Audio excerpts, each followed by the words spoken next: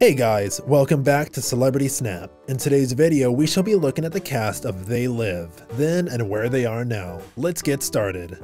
Roddy Piper. Roddy Piper was 38 years old then and died from a cardiac arrest in 2015 when he was 61 years old. He was a professional wrestler and was best known for his work in the World of Wrestling Federation. Keith David Williams.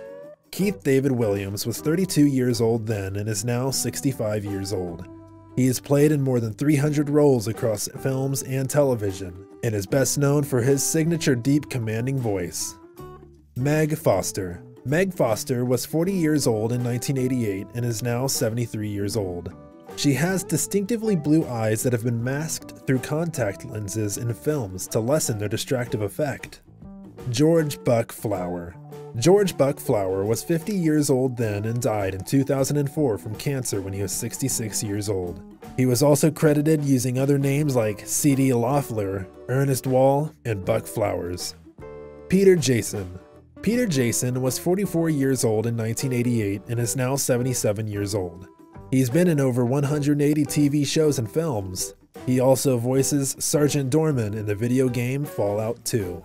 Thanks for watching.